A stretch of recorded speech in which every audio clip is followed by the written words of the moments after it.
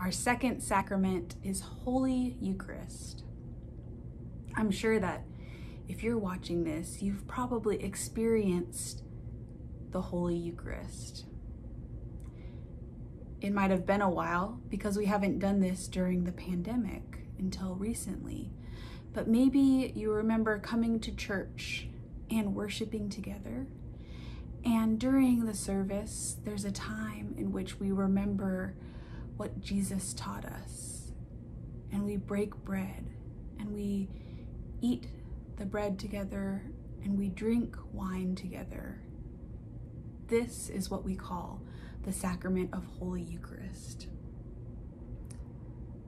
This rite, it was commanded by Jesus at the Last Supper so that we could remember his life, his death, his resurrection, and his promise to come again.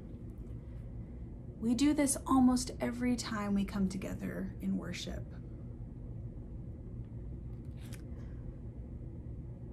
There are some other names for the Holy Eucharist you might hear.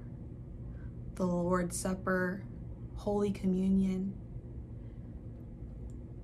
What do you think is the outward and visible sign in communion, in the Holy Eucharist? What can you taste and see? The bread and the wine. What is the inward and spiritual grace in communion? The inward and spiritual grace in Holy Communion is the body and blood of Christ given to his people and received by faith.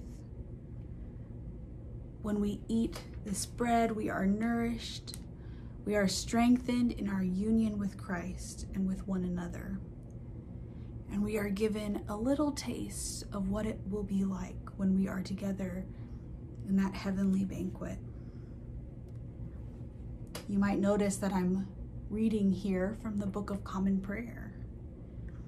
If you have questions about the Holy Eucharist, you can find a grown-up in your life and ask them to find a Book of Common Prayer and to look at the Catechism with you, to look at our service of Holy Eucharist, and to learn more about this sacrament.